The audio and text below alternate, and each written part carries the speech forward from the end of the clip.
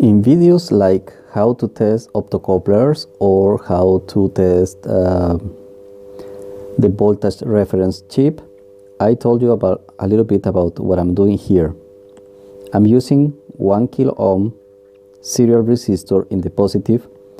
I will go to 5 volts in the power supply, and I am using this kind of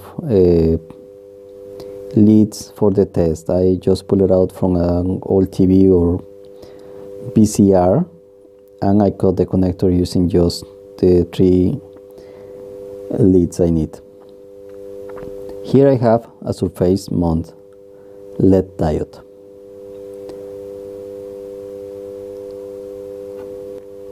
This is the way to test LED diodes on board without removing them from the printed circuit board.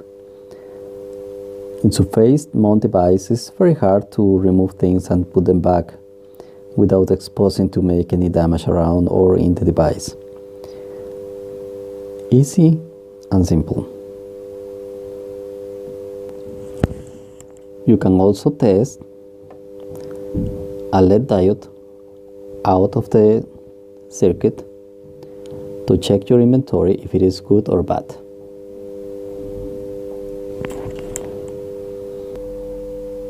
If you are expecting to work in industrial electronics, I have some news for you.